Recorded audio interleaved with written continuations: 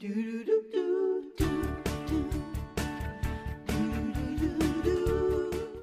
the time has come. So let's just very quickly take one last look at everyone's DIY. We'll start with Jennifer, who had that beautiful s'more station. This is a 4th of July themed s'more station that she built outside. Then, up next, and we have Deb, and Debbie made this amazing American flag bookcase that was decoupage, and I love just to say that word, decoupage. Decoupage. And then it's the Bird of Paradise house. Jeremy took us outdoors and showed us how we can take flower pots and make them into a wonderful B&B for birds. Amber made this picnic basket with a surprise. It actually had a Surprise! table. This was so cool with Velcro and legs. Yes. And finally, Madge showed up, and she showed us how to make these beautiful bangles, right? It's 4th of July star, red, white, and blue bangles. And you know what? Before we announce the winner again, honestly, from the bottom of our hearts, I know I'm not alone when I say this. I say this for each and every one of us here. We have become so attached to all of you. We love you so much, and if we could keep every single one of you, we would. We absolutely would. And we think you're all such winners and such stars already that we are gifting each one of you a $500 gift card so you can craft to your heart's desire. Nobody's walking away empty-handed.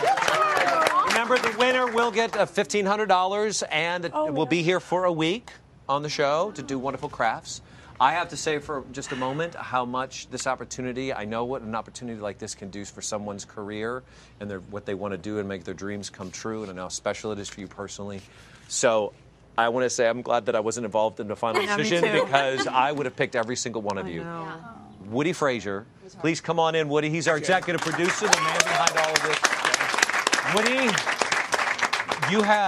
you had a say-so in this. I'm going to let you decide. And let you announce. All right. Well, this is the first. I want to make sure we get a drum roll before you announce it. Oh, well, this is the first thing, though, that LeBron James has not won all week. Just want you to know that. True.